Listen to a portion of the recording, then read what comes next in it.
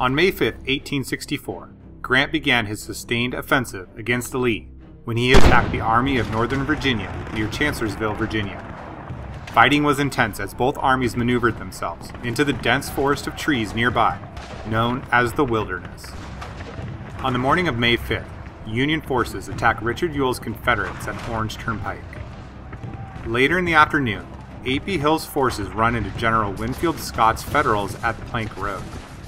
The fighting subsided as night fell, and both sides called in reinforcements. At dawn on May 6th, Hancock attacks Hill's forces, driving them back. May 6th began well for Grant as Union forces had collapsed the Confederate right flank. General James Longstreet arrives to reinforce Hill.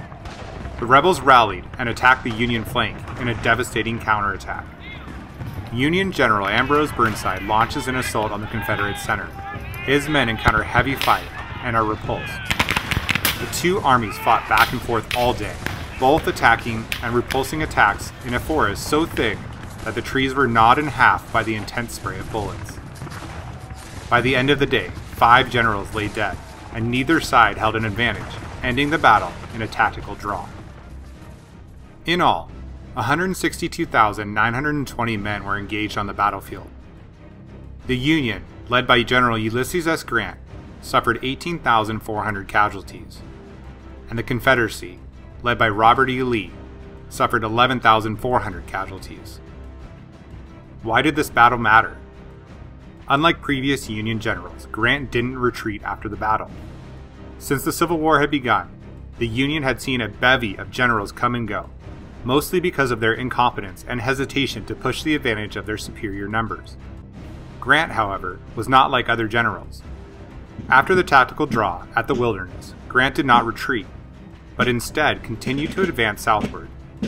This forced Lee to fall back into the defensive, and gave the Union Army the advantage of dictating the rules of engagement. Unlike others, Grant was willing to press the attack. The battle was horrific, and the South took heavy losses that it no longer could afford. The battle was intense, and bullets flew everywhere. The thick cover of the woods made it difficult for ranks to form, and so men fell in every direction. Although the Union had lost more men in the conflict, the Confederate Army still took heavy casualties.